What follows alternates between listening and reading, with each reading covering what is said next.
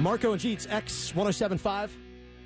Really excited to have Laura here from the Nevada SPCA. Welcome, Laura. Hi, thanks for having me. No, thanks for being here. Really means a lot to us. It's exciting. It is very exciting. I figure we get so many people telling us, hey, you guys are crazy and you're out of control and everything. And I'm like, no. We got big hearts. We just like to have fun. Yeah. So this is kind of our way to prove it. We love dogs. Jeets and I are big dog lovers. Huge dog lovers. Yeah. And I have a couple myself. I know Marco has, 3, Couple. 4, 5, 6, 7, 8, 9, 10 dogs. I got 2 dogs. I got some more for you if you want.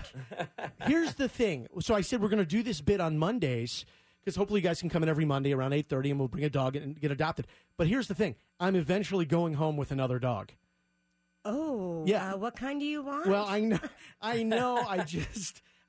I love them. But you guys do great work there. I went and I adopted a dog 4 months ago from you guys. And I was kind of amazed. I don't know why. I guess I shouldn't have thought that it wouldn't be a real passionate environment or that people wouldn't care as much. But the staff there was really unbelievable. I mean, it was. You walked in there and you really got an interesting feeling. You know what? We love our animals there. And I'm not saying just dogs, cats. We have everything there. And we are. This is our life. Yeah. We were meant to do this. What's the most unique animal you have there at the shelter? Something that people maybe wouldn't think about. Well, in the past years, we've had an alpaca. An alpaca? Yes, an alpaca. I don't even think I know what an alpaca is. Well, it looks like a a unicorn. A llama. Oh, a llama. Yeah. A little bit smaller than a llama. Hey, do unicorns exist? I don't know. Maybe. I don't know. Let's ask If you the can find expert. one, bring it to us. We'll take Yeah. it. A No, unicorn. We've had chinchillas, rats. There's so many Iguanas? different- Yes, we've had iguanas. Yeah. They get adopted real quick, and so did the chinchillas. We do rescue. We rescue from other shelters, from other locations. So we do a little bit of everything. Well, we Yeah. don't have a unicorn, but we do have an awesome-looking dog, Stanford. Stanford's here. Laura, tell us about Stanford. By the way, Jeets are you live? Facebook Yeah, Live? Facebook Okay. Live. You can check out Stanford right now on the Marco and Jeets Facebook page. Yeah, at Marco and Jeets on Facebook, but Stanford is in studio. What a great-looking pup. Well, I knew you adopted a senior, so I thought let's start off with a senior. Marco, this is a 10-year-old.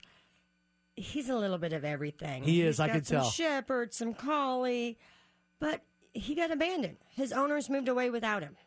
And what's really cool What is... the hell is wrong with people? How can you even come to that I decision? mean, so Stanford's in this house, and everything's great, and the owners say we got to move for whatever reason. They're taking a job, or they want to move, whatever. But then they say, you know what, Stanford, you're 10, we're going to leave you here. Why? Once you find the answer to that question, let me know. The sad thing is, he was very depressed. Yeah. Very depressed. And I got to see his transformation. This dog went from depressed. He was a matted mess. We had to shave him. And now he's happy. He wants walks. He wants attention. Where before he would just lay around. And you could just tell how can you imagine living in a house for 10 years and then being, I got to move and you can't go with me? Find a place that accepts pets before you move. I want to punch those people in the face. Yeah, me is that too. is that a bad reaction? No. Okay, good. It just feels so evil. Is the Yeah. problem. And if you look at Stanford, like you said, go to our Facebook page and check him out. I mean, he kind of looks like a living teddy bear. He is adorable. He's cute as hell. Friendly. And part of the reason I wanted to do this, because I figure if every Monday's, at least a great dog like Stanford gets to get out of the shelter and smell some new smells, meet some new people. I figure for an hour, how cool they get to go on a little car ride. He probably likes the car. Oh, he did really well in the car. He just laid down and relaxed. It's chill. And so I thought to myself, my God, I mean, at least we'll get a dog every Monday out and tell their story. Stanford is such a cool looking boy. So he's 10 years old. I tell you, he looks younger than 10. I mean, he looks really good. In the beginning, he acted like he was 10, but now he's like, nah, I'm a pup again. Now, what would you recommend? So for people listening that may be interested, and you're absolutely right, Laura. So I adopted a senior dog because I feel like the younger dogs maybe have a better chance of being adopted because, it's the whole puppy mentality and everything. So I thought, well, let me adopt a dog that probably has not as good of a chance, an opportunity. So it's kind of the same thing for Stanford. But I guess what I'm trying to figure out is what would be the best scenario for Stanford based on what what you've seen of him? Any kind of home. A home where he just can relax, be himself. He's the kind of dog that anyone can take. Okay. Whether it be an older couple, a younger couple. He's a great first dog because he's so mellow. Yeah, he's so chill. What about kids? You know what? He'd probably do okay with kids. Okay, and he's happy with other dogs? He's happy with other dogs. He just kind of ignores them. I'm telling you, as soon as he came into the studio, he just walked right up to me and was like, "What's up? You want to be friends?" Just and I was chilling. like, "Yes, I do." Jeez, I'm just telling you, you know. I'm going to say he liked me a lot more than he liked you, Marco. No, and you know what? Then I think you should take him home. He ran right up to you. It was a nice moment. It's very. I mean, he is just adorable. It's like I'm probably gonna have to say no, but like it breaks my heart. Yeah, no, he does look like a teddy bear. He is. He's adorable. You guys, Laura, we were talking about the Nevada SPCA. Just so people are clear, no kill shelter. Yes. So these dogs are afforded every opportunity, and you'll stay and care for these dogs as long as it takes. Oh yeah, we will.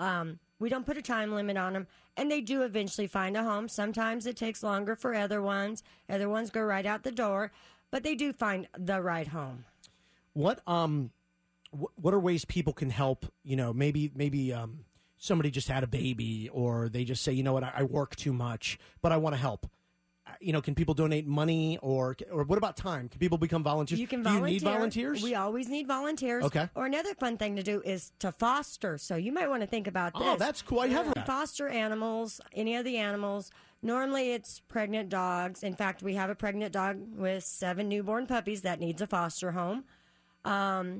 Money, volunteer, walk the dogs, help with the cats, the rabbits. There's all kinds of opportunities with us. I want to say Heather from, is it Mix?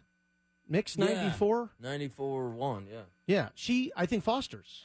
She does. Yeah. She has a foster dog from us. She's great. Heather's a lot of fun, and she loves dogs, so she's at the top of my list as a quality person. She comes to all our events, so now you got to start coming to all our events. No, I will. I didn't know anything about them. Yeah. We have a big event, the biggest of the year, coming up in November. Okay. So we'll talk more about that. Yeah, no. I'd love to help you guys out, really. I'm a huge dog lover, and I really legitimately mean it 100%.